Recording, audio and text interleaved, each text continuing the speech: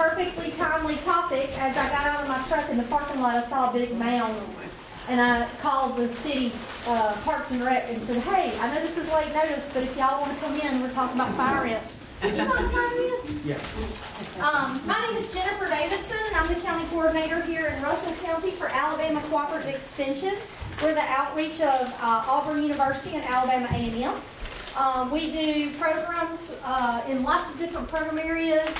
Ag and Natural Resources is one of them, and this fire ant kind of falls under that, but we also do 4-H youth development. Some of you might not know that we still have a pretty strong 4-H program. We see all the 4th and 5th graders in Russell County, and then we have county competitions. In fact, we've got so many folks signed up for camp. Yesterday I had we had some dilemmas because we had more people than we had spots for 4-H summer camp. So we also do other programs in the area of what I used to call home economics growing up, which is like finance. And in fact, next month's program here for our Lunch and Learn is preparing your child for kindergarten. So if y'all have any folks that are 2 and 3 and 4 years old, please feel free to come back. I know some of y'all, it might not be your thing. But we have this program every second Tuesday of the month here at the library, and we're so thankful for them to let us partner with them on this project. Also wanted to mention to y'all that we are the link to the labs at Auburn, so any of your pathology samples, nematology samples, any samples that have forage, pond samples, water samples, or soil samples, those run through our office. So if you need that done, grab me on the way out or something, we can talk about that. Without further ado, I'm going to hand it over to Dr. Chippies, and he's going to talk to y'all about fire ants today. All right. How y'all doing? We got a lot of ground to cover. Whatever we don't get to, we work every day of the year. You don't have to wait until we come back. Just email, call, whatever, Jennifer. My information's online at the Russell County, on the Russell County Extension website as well. But ask her and we'll be glad to answer whatever we don't get to today. There's a lot of mounds per acre. 40 or 50, 60, 70. I was at a Christmas tree farm one time, had 80 mounds to the acre, and we was treating out there. You know, people got to come out there and cut trees. You think, well, this wintertime, well, depends on what day in the wintertime. They can be active even in the wintertime. But anyway, we were working out there, and he said, well, you reckon what you're going to do is going to help? I said, son, I don't know how we could make it worse, because I could walk across the field, and if I wanted to step on the mounds, I wouldn't have to hit the ground. I could stay on the mounds. So there are a lot. The other thing is there's a lot we don't see. If you see a mound there today, and it was not there yesterday, it did not come in last night. It's been there for a month. You just didn't see it. Now, how do you treat and get that colony when it hasn't built a mound yet? You follow me? That's what we're going to talk about today, because that's the ultimate goal, you see. Anyway, there's a lot we could say. I'm not going to read all that. We got too much to talk about. Where did they come from? Somebody asked a while ago. Argentina. We call them imported fire ants. They just call them fire ants there. You see what I mean? How did they get? Guess where they came when they left Argentina? It was not Mexico. Did anybody say anything else? Alabama. They came to Mobile, Alabama, to the bay, and that's where they started back in the 30s. And cold is kind of their limiting thing. They're getting out west. They need some moisture in the soil, so they don't like the dry ground and that sort of thing. So it depends. A lot of people from Tennessee, they're in Tennessee, but you can have a cold. They may get to, but when you have a cold year, they're killed out, but they're coming back and all. But obviously they're all over Alabama, so that's what we're concerned with. I work a lot with athletic turf and everything too, and I know of a high school football game got called off. Now just imagine. Grandmas and granddaddies drove 100 miles to see the grand youngin play. You done bought your ticket. You got your hot dog. You're ready. And then the referees come out there and say, we ain't going to play game today. And that has happened before. Not at Auburn, but high school. Because of, and is that a big deal? It can cost a lot. How do they move? There's several 100,000 ants in a mature colony, they're really all female, except a few of the male alates, and there'll be 2,000 to 4,000 alates. Those are winged adults. A lot of people think, oh, they're termites, or what are they? You know, they can fly. They can fly several miles. They can fly several thousand feet up and mate. And it's that potential queen. She's just a pregnant female, but she's got to land to the ground. You know what? And they fly 10 miles away or more. And these flights happen. My next slide said April, May, June, right through there, but can happen any time of the year. Have you ever seen these mating flights? They'll mate. The male will eventually die. The female is attracted to the rooftops. A lot of times they die right there. Back of pickup trucks, they're spread down the highway. Fish ponds, swimming. Who got swimming pools? The ants get in there and none of y'all got, okay. They're attracted, so a lot of them die. I don't know if it's 98, 99% of them die. But being as we're talking about 40, 50, 60 mounds per acre and 2,000 potential queens per mound, it's a good thing 98 or 9% of them die, right? But anyway, you know what the number one thing that kills ants is another ant. So when they land, they're territorial. Boy, they'll fight. You see what I mean? So a lot of them die, which is good. But that 1% or so that make it just makes our population boom. You see what I mean? So we could get rid of all the ants in Russell County. That's not a problem. It's expensive, but it's not a problem. But what would keep them from flying back in? You follow me? Unless they were, everyone in the whole country's gone, they're coming back. Does that make sense? So you can get rid of them in your yard, but they're coming back. And it's not just crawling from your neighbor's yard. You can't say, well, my neighbor don't treat, and I treat, and it's my neighbor that's causing the problem. It's within miles around you. Who's your neighbor? Huh?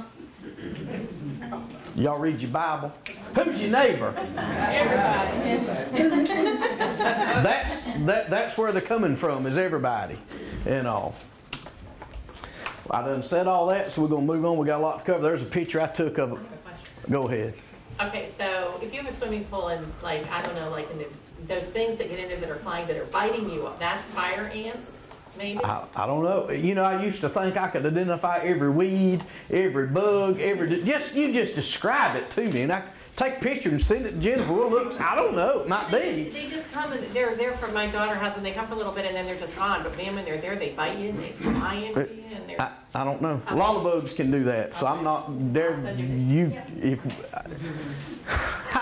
Let's get it identified first. Okay. And all. But anyway, here's a picture I took of but these are just, they call them alates, winged adults, half male, half female. So they fly and mate and start new colonies. So you can see our numbers can grow greatly fast.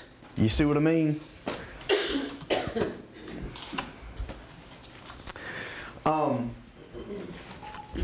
There's the queen, and she's not a queen until she has young to tend to her. So when she lands, and she'll chew her wings off and bury in the ground, start laying eggs, a few will develop. It takes time till she has enough tending to her, and then she becomes a queen then when you have servants, right? And then they build a mound. You follow me? So we're a month or 6 weeks into this before we see that visible mound. But yet, they still sting. I mean, those workers and all, they're there. They just haven't built a mound yet. And even the mound is just a small portion of the colony. People say, well, the drought killed the ants. We don't... Really? And the rain causes ants. Let me tell you, they're there even when it's dry. You just don't see that mound. You follow me? They move up and down where the moisture is and everything. All right. So the queen can lay 800 eggs a day. The worker may live a month or so. Kind of depends on the time. During the winter time, they can live much longer than a month. They're not really that active and all. But in the summertime, they'll live 4 or 5 weeks. But the queen can live 7 years and all. So if we don't kill the queen, she's laying 800 eggs a day. Are we accomplishing anything by killing the workers if we don't I mean, I don't like them, the workers. I'm not happy with the workers, but I've got to kill the queen. You see what I mean? All right. And it's only the females that can sting. The ovipositor, the part that lays eggs, is the part that stings. And that goes for wasps and bees and just a little. I won't charge you no more for that information. We done said that information, so I'm going to move on. This is an important thing. Y'all have heard of the, we don't have to talk a lot about the home remedies. People say, I mention one, grits. You hear that a lot. I love grits. You eat the grits. The ant doesn't eat solid food, and this is what's important. They don't eat solid food. So giving them if it's just one, it's a grit. If it's more than that, it's grit. Okay, giving them that doesn't kill them. You think, well, they'll eat that and they'll swell up, and right? Well, first, what did we say? They're laying so many eggs a day. You got to kill the queen, not all the workers. That doesn't matter, but it doesn't work anyway. Why? They don't eat solid food. Now this is gross, but they'll go get food, the workers. Bring, you know, the egg, larva, pupa, adult that would go through the complete metamorphosis or complete life cycle. When they're at larva stage, a little, I'll call it a worm looking stage, but it's the white things you see if you kick a mound open, those are the larvae. When you see that larva stage, there's this fourth stage. They have different stages, the larva does, but that fourth stage of that larva can digest solid food. So an ant has a plate in its mouth that prevents it from even eating solid food. They have to take the food, feed it to that fourth instar, we call it, that fourth stage of that larva. They swallow it, digest it, spit it back up into this little pouch, and then the other ants feed from that. That's nasty. But if you killed any, who are you killing? The larva first. And they'll learn, so you're not killed the worker if you're killing instantly. So we got to kill them without know they're dying, right? It's a slow acting poison is what we're after. Now you can do contact stuff, we got a list of them that'll kill, but unless it gets to the queen, we got issues there. So a slow acting poison. And not only that, we're going to talk about that as we go on. We can do insect growth regulators where it doesn't kill any ant, but it'll stop that queen's eggs from developing. You see how that's a big deal? So her eggs won't develop, so she's worthless from then on. So the workers, now they have to die of old age, which is how many weeks? Depends on the time of year, but in the summertime, 4 or 5 weeks. So it takes a few weeks to see some good results, but is that good?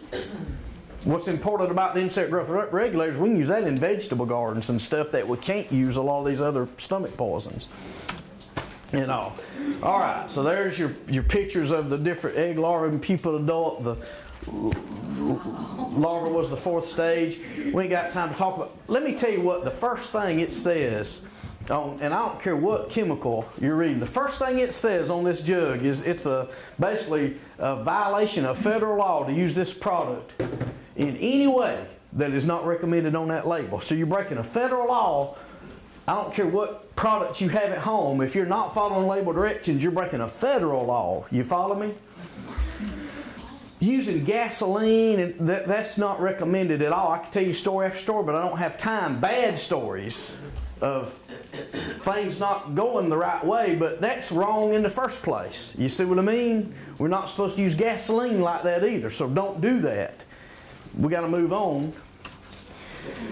Let's talk about the difference between baits and contact. Baits, what I like about a bait is, and I can use it just around individual mounds, but I hate that way.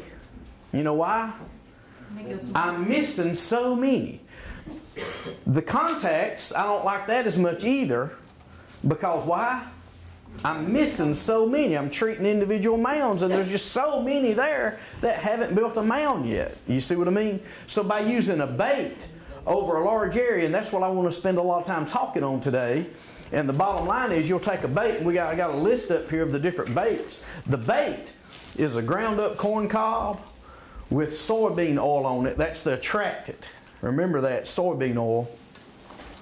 with some kind of insecticide or growth regulator. So it's either a stomach poison or it stops the eggs from developing once the queen gets it. That's what's in there. All right, we want to spread that evenly over the whole yard, and it'll be like 1 pound to 1.5 pounds per acre. This jug up here says 1 pound to 2 pounds per acre. So an acre is about the size of a football field. So when you buy 1 pound of it, you can just about do the size of a football field. That is by far the cheapest way to manage fire ants. You follow me? Now there's some other expensive ways, but that's the cheapest way. And you can put it in a spreader like this and walk around the yard. When would I want to do that? It depends on, there's a place, I used to work in the county, they'd have this outdoor concert every August. Well, it's every September. So every August, a month before the concert, I treated. You see what I mean? If you was having a wedding outside, you see what I mean? If this was a daycare, if it's a nursery, I would treat more often. Before I had kids, I didn't treat much at all. But now, I don't have ants in my yard. I got kids. You see what I mean? So, I would tell you this. I would treat in the spring and the fall. When I say spring, I mean roughly this time of year, but a warm day. If you can get out there and comfortable in a t-shirt, that's a good day to treat. If it's pretty cold or if it's real hot, that's not a good time to treat. Let me get back to what I said earlier. What did I say? It was a ground up corn cob with what on it? Soybean oil. That soybean oil goes bad. If you were to buy it and then come to this meeting and it's in your car, when you get home, throw it away and go back and buy more. That's where people mess up.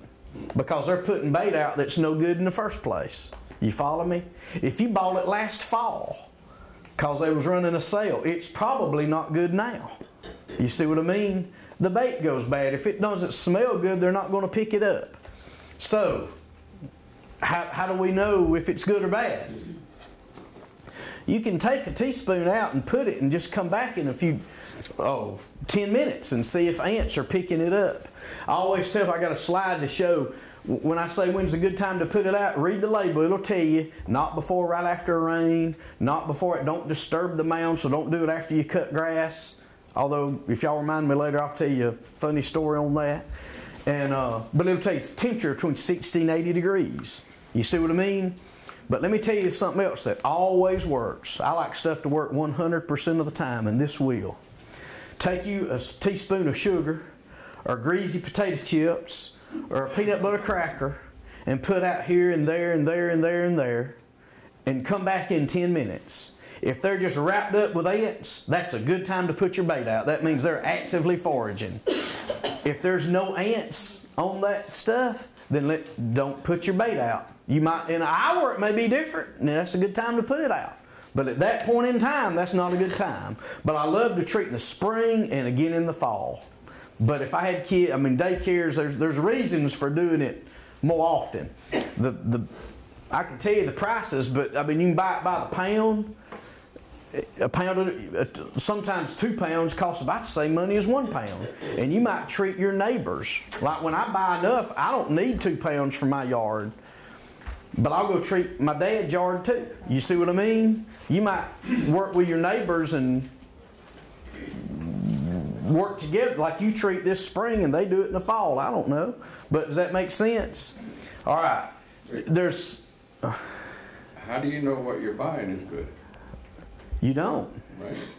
If there's dust all over it, I've been in stores. If that store is air conditioned and heated, it's probably good. If it's a store that gets a lot of business, it's probably good. If there's dust all over the packaging and things like that, or if it's so hot in the summertime that it's back in the back somewhere, it's probably not good.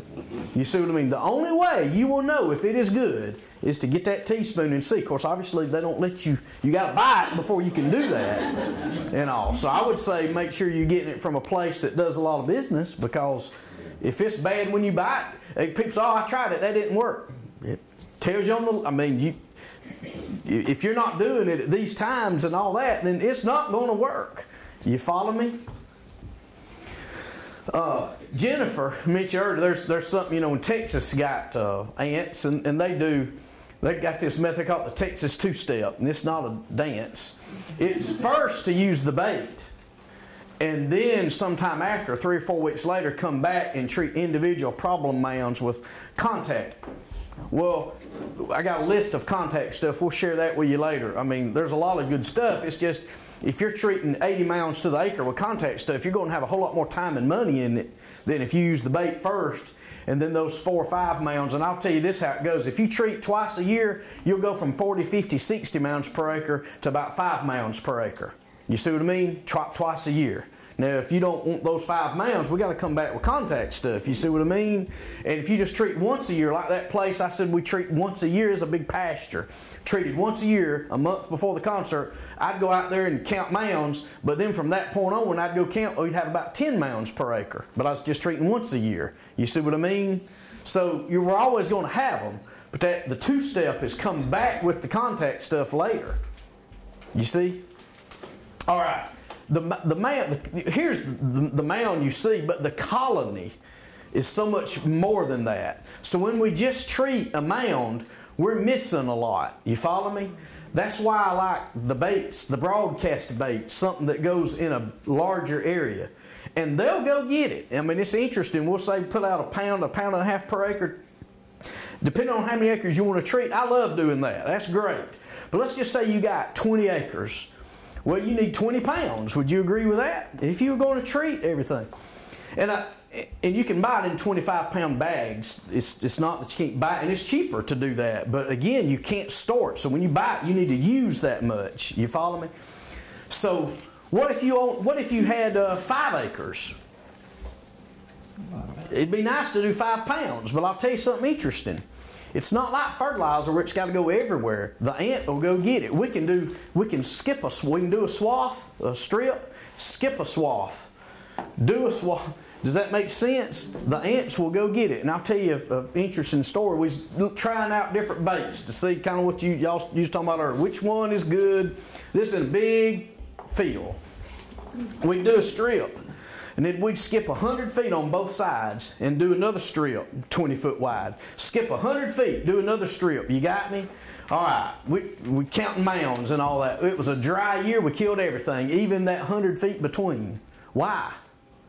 It was a dry year. They were foraging. And then on the year they don't forage as far, that might not work like that. So what did we learn about? I mean, all those baits worked good and all. You see what I mean? So it's interesting, but read the label. How many of y'all read the label and follow the label directions? Because most people don't. A lot of They all do. all right. I'm sorry, I said that wrong. Everybody does that.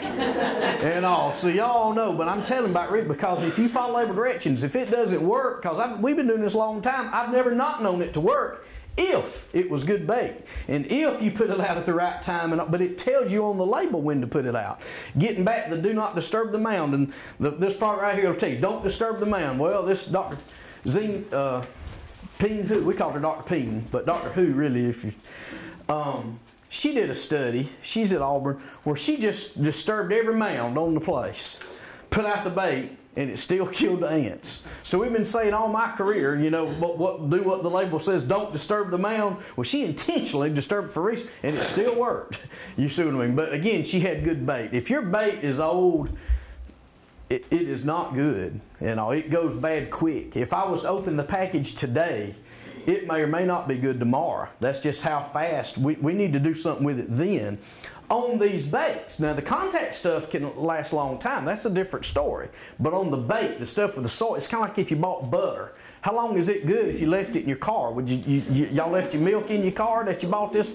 No. And treat it like, don't put it in your refrigerator, but does that make sense? Treat it like that. Is the disrupting of the mound that would knock back their foraging? Is that the... Disrupting the mound, yes, because they're going to rebuild that mound is the reason behind that. They're going to stop foraging and rebuild the mound. And when they stop foraging, that bait's only good for a few hours after you put it out. So if they don't get it right then, it goes bad laying on the ground. And that's why. But again, she did a study and it worked fine. But I just can't help but say, don't disturb the mound and all. Okay, Jennifer. And if I remember right, it seems like at some point a training I went to, something about having the bait next to like gasoline in particular. Yeah. And so in my shed, what do I sit next to each other? Yeah. I have a shelf with my gas and my other pesticides and stuff like that, and the smell. When I buy it, I don't even leave it under my carport. I bring it in the house with me. And then I use it the next day. I buy it when I need it. I'd love to buy it and use it the same day. But I am not going to let it get hot. And if I leave it outside, it's probably not going to be good. Is there something you can use around the lake? Yes, there's something you can use around the lake. There's a bunch of stuff you can use around the lake. Like chickens and I have, yeah, a lot of livestock. There's products that I don't know where you cannot use it. It's labeled for everywhere. You see what I mean? You got to look at of all your chemicals, and I'm not talking I'm talking about hairspray, I'm talking about deodorant, toothpaste. Y'all look at these stuff y'all use a lot of. Your cleaning supplies that you clean something with and then eat off of that. Look at the LD50 of that. All pesticides are poison. All poisons are dangerous. Don't misunderstand what I'm telling you. But so are these other things dangerous too that y'all probably are not worried about but should be. Look up the LD50s. That's the lethal dose that takes to kill 50% of a mammal population. They check it with rats and rabbits and all. The lower the number, the more toxic something is. The higher the number, the safer something is. Okay, a lot of these baits, the LD50, let me just tell you, the LD50, a table salt that we would sprinkle on our food need is 3,000. Anything over 500, caution's on the label, it's safe, but 3,000, that's caffeine's 4,500. I mean, you can get, all right, these baits is 20 to 30,000. So they're way higher. You see what I mean? Your stomach, I don't know if it would hold enough. I mean, you'd have to eat a lot every day, I would guess, because your stomach wouldn't hold enough at any one point in time.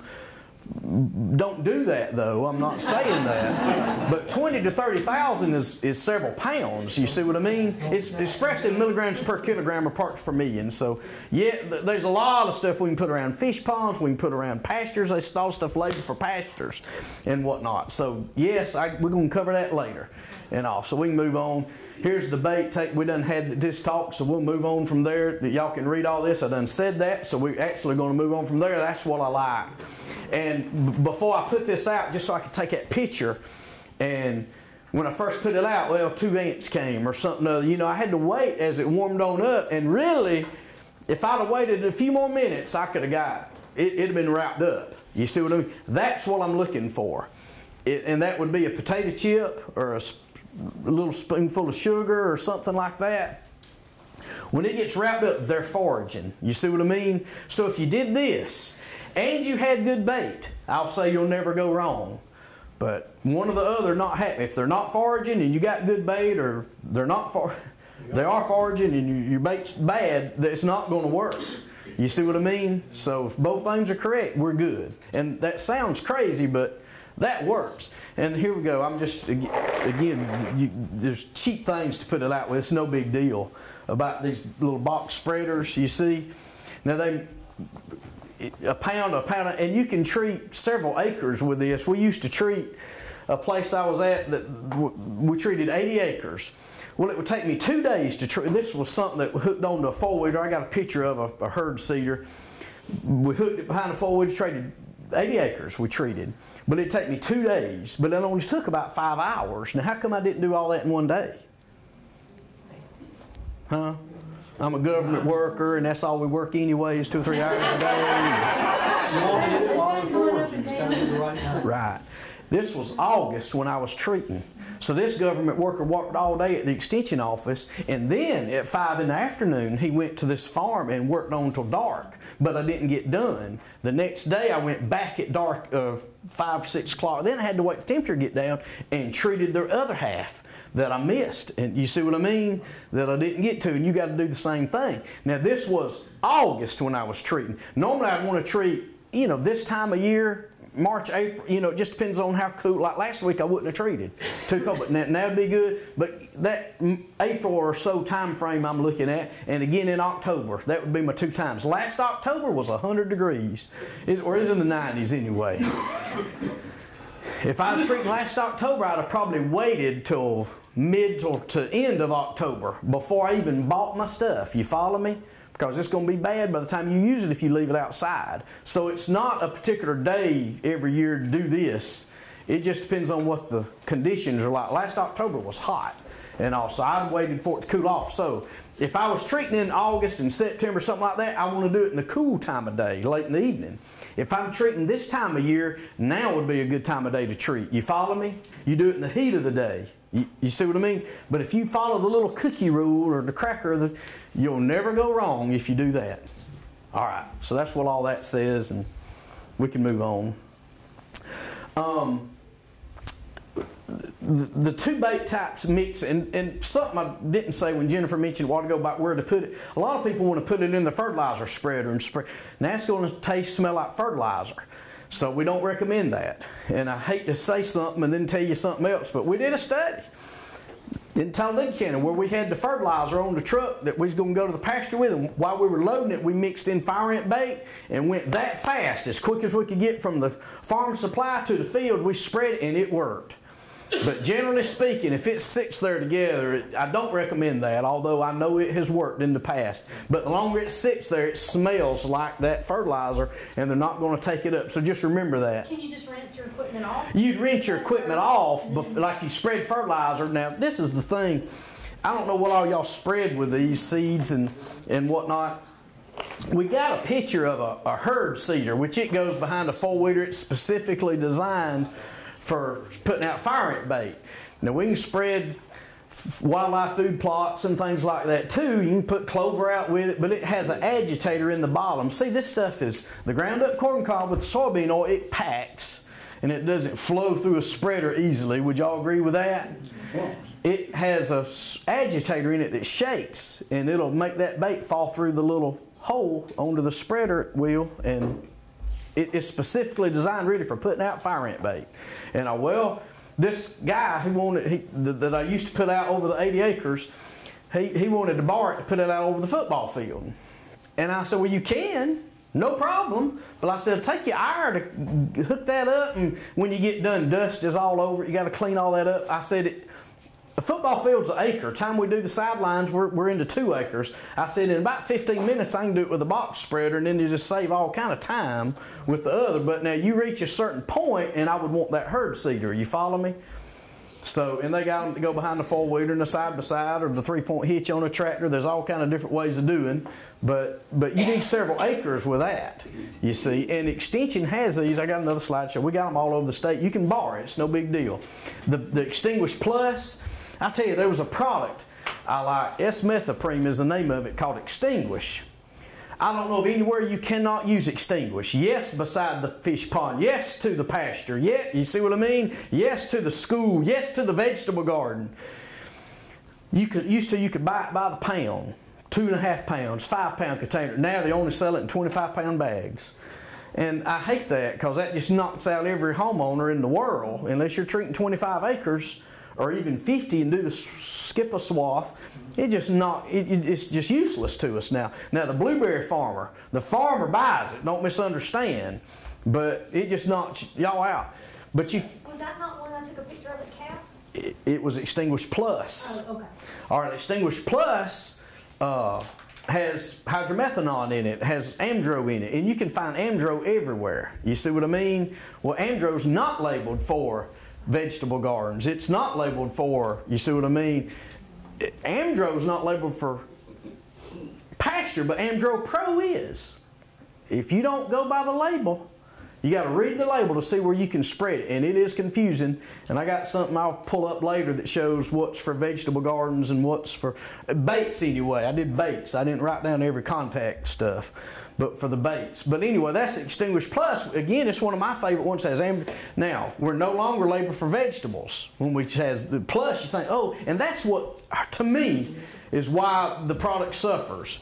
Oh, when it says Plus, it must be better. What it is, I like the Amdro in there with it, because you got a stomach poison with a growth regulator together. I love that. But now I can't use it in vegetable gardens. But everybody, when you have these 2 things on the shelf, what you going to buy? Something is the same price. You're going to buy something with Plus. And I think that the name is what killed them on the product. I called the company, and they're not going to put it back out. And it's depressing.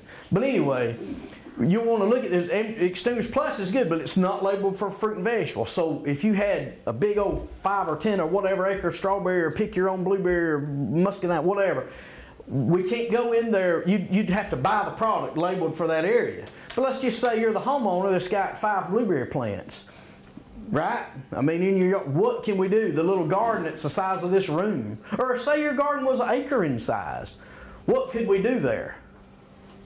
Well, one is we could buy the product labeled for that, but you're going to buy more than you need because, again, you got to buy it by the 25-pound bag. Or you could go around the vegetable garden and just remember how the ants would go get it. And you could go around the vegetable garden or around the orchard, just not in the orchard. You see what I mean? And that's what I suggest doing. And all. Any questions about that? Sir, if you could, like, move a little bit. Yeah, like that. Okay. All right, get back up. Thank you. It pretty much, though, is only good for a certain amount of time anyway, right? And so once it's gone through its cycle, it should be safe for your vegetables and stuff afterwards. No? I agree with you 100%. It sounds, yes, but it doesn't matter. Yeah. If the label, the site has to be on the label. Yeah. If the label says vegetables and you think, well, this is August or September, my vegetables are gone, I'm not going to plant again till next year, nor would I eat anything. You think, well, it's still illegal. Okay. It's still wrong. Whatever. You see what I mean? Right. Still underground. It don't make, well, no, it's gone. I mean, it's really not, I mean, it goes away quick, but it doesn't matter. Yeah. If the label says don't do it, then you don't. The site has to be on the label. Okay. So if you're treating your home loans has to be on the label. If you're treating a vegetable garden has to be on the label. You see what I mean? Okay. And it doesn't matter why. It doesn't matter how fast it breaks down. None of that matters. Whatever the label says is what you've got to do. But a 25 pound of extinguished you can use any place quick. If it's new. It's labeled for a lot of places. All right, we can move on. Quick question, just to make sure that I have it right. The one that says extinguished that's sold in 25-pound bags, you're saying will work, but don't use the plus. Is that extinguish right? Is labeled for vegetables, but there's other things labeled for vegetables too now. Oh, okay. Besides that, and I got a list, but oh, you do? All of them come in 25. All of them come in big packages is the thing, because their market is that commercial farmer, and all. And extinguish was the only one that I knew of that put it in pound containers, and they did for 10 years. And I think when they first started making that Extinguish Plus, I thought, man, this is great. I ought to be slapped for thinking that, because that was the downfall of Extinguish then, because everybody bought the other. And then the people that have the farm supply stores where I come from, they didn't realize that this was labeled for here but not for there. And the homeowner would think, plus, it must be better. Well, in a way it's better, but in a way it'll also say extinguish negative instead of plus. I mean, it's worse, you see. It just depends on your location. Where can we buy it around here? Like let's cover that last and all that. There's the herb cedar that goes behind, but again, we have these all. You can buy one. I mean, it's no big deal. They're $500 or $600, and they're great. They have it. We had one, but I gave it back to Auburn. Okay, there's several. I need to borrow one. Well, there's you can get it though. I mean, if you're treating many acres, you need to borrow that and use it. We got one at my office. I loan them out a lot. But a guy, where I come from, I'm not too far from Talladega. And at the Talladega, there's the deaf school and the blind school, Just think of being blind and getting in fire ants and everything.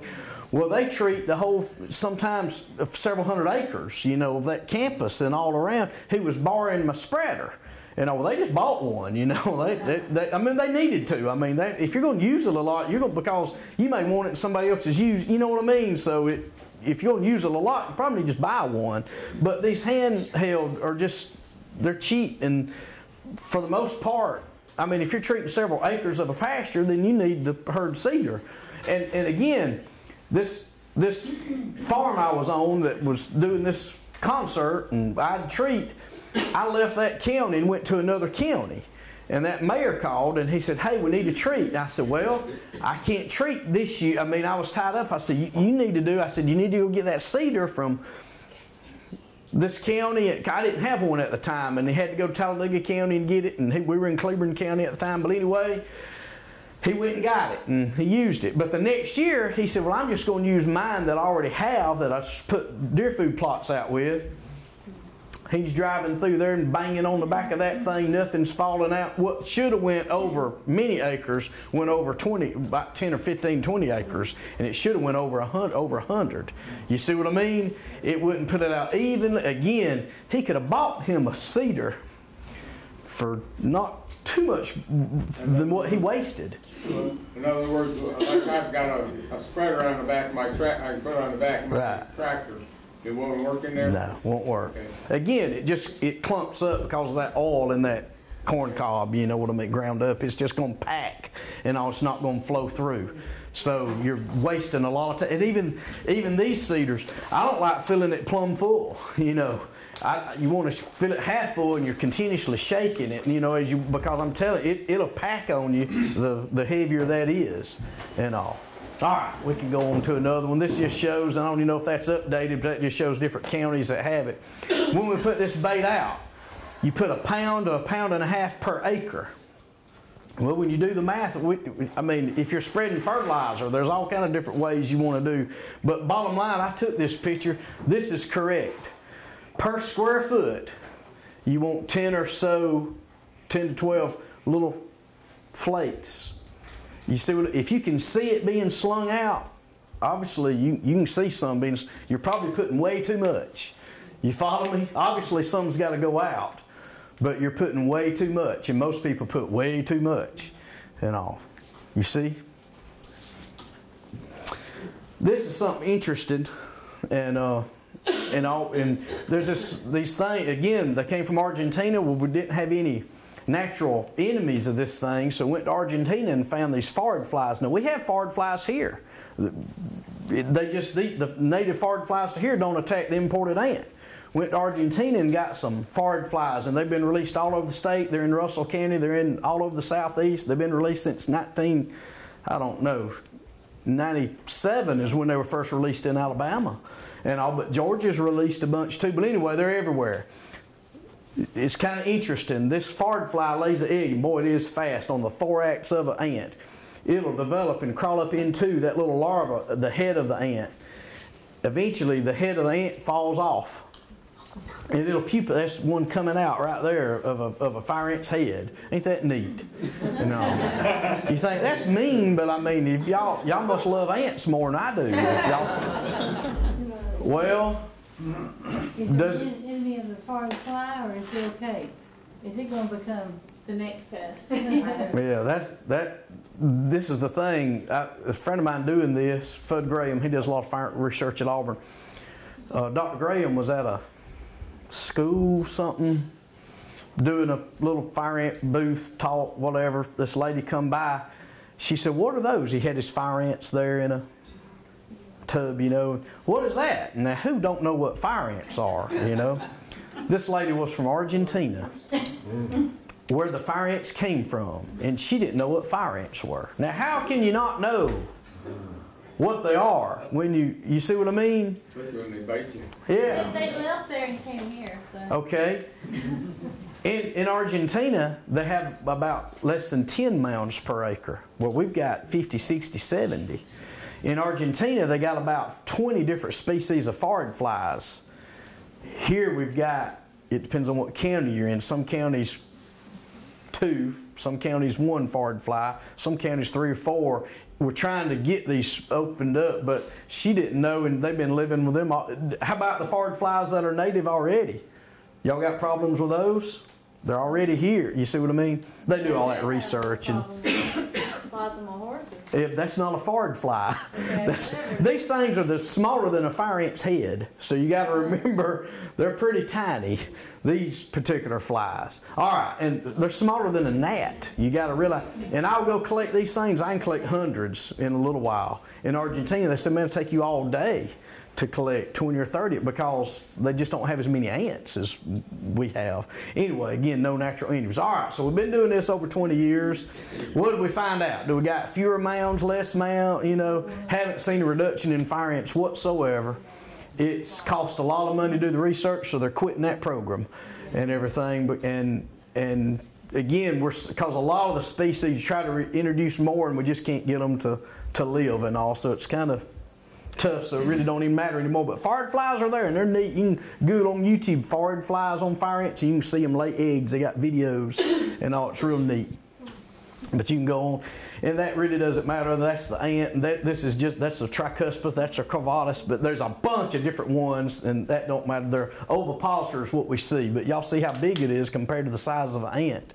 And all those suckers are tiny, but it has nothing to do with house flies or those other things that have problems with. I just thought they'd be interested, and we don't even have to read all that, but I said all that when we talked. So let's move on to another one, and let's stop right here and look at these papers that I'll hand out.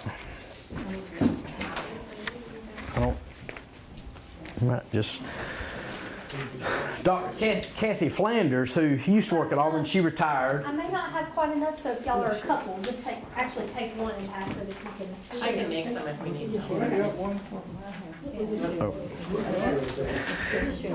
Dr. Flanders would go to a bunch of different places in Alabama, different retail, farm supply stores, places that sold fire ant materials. You see what I mean? To homeowners. She'd make a list of what they had.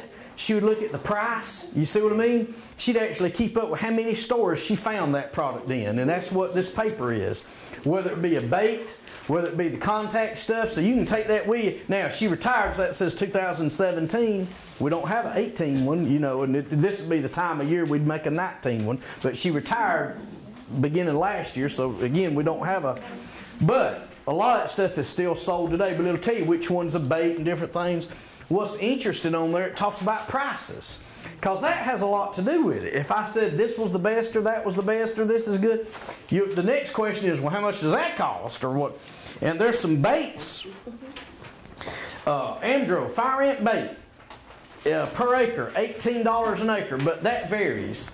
Again, it'll be basically $15 a pound or so, or I've seen it for $13 a pound, but at $13 a pound at a pound and a half per acre, that's where they get 18 or what it kind of, it's just averages now we're looking at. So if you, this says a pound to 2 pounds per acre. Well, if you put 2 pounds, I mean, you're going to be over 23 or 4 or $5 an acre. You see what I mean? So if you did the swath, skip a strip, and we can bring that down to $13 an acre. You see what I mean? So when you read these numbers, just have that in mind as you're looking, because it's just averages and people do different ways. I have seen a pound of Amdro cost the same money as 2 pounds of Amdro. Well, if you only needed a pound, I guess buy the pound, because it's not going to be good when you want to use it later. But y'all follow me there? If I could get 2 pounds for the $15 or $14, you know, well, that makes this number be cut in half. You see what I mean? So just think about that as you're reading. Extinguish Plus, that's S-methylprimine hydromethanone. We had a picture of that up. Extinguish Plus, and Jennifer found it at the farm supply store today. You know what's on the shelf? Is $22 an acre. That's one of my favorite things, $22 an acre. Okay. Look on down, Amdro Kills fire ant and yard treatment bait. Well, by golly, it's S-methylprimine hydromethanone too. Same stuff, so which one would you buy? Well, one's $22 an acre, the other one's $130 an acre. You see what I mean?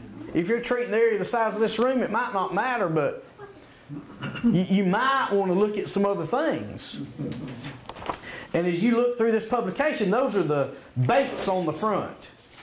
The back, the other sheets, or you can find the contact stuff, and you'll just have to read to see what's labeled for vegetable gardens and stuff. Let me, all right, I'm finna be done. I'm finna put one thing up there.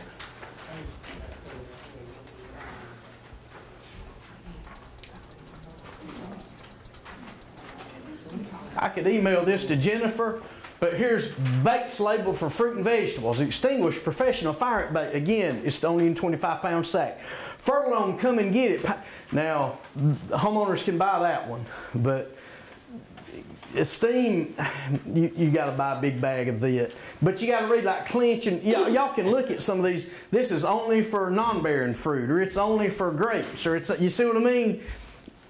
The Extinguish and Furlong, they were kind of for any fruit or vegetable. You see what I mean? Now, I don't care which one you buy. Just make sure whichever one you buy, your site is on the label. You see?